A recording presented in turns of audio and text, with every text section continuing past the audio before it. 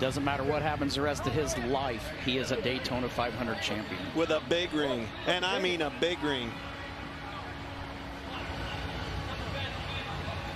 This is going to be a good celebration.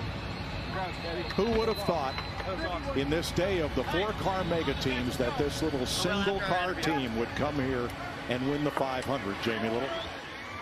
Ricky Stenhouse Jr., it has been a long time coming. The one difference, Mike Kelly, your crew chief, is back. You won 2 championships together, and now you won the Daytona 500. Was it just magic together that made the difference here?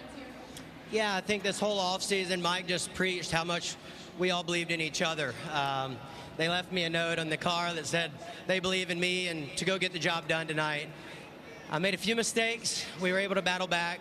This Kroger Continental team worked really, really hard this offseason. Great pit stops, Hendrick engines, glad a Chevy won. Man, this is unbelievable. This is the site of my last win back in 2017. We've worked really hard. We had a couple shots last year to get a win and fell short. It was a tough season, but man, we got it done. Daytona 500.